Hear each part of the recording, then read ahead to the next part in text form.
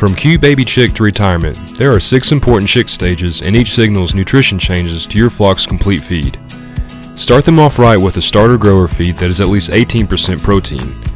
The teenage years continue with your 18% protein feed. Ensure it has no more than 1.25% calcium.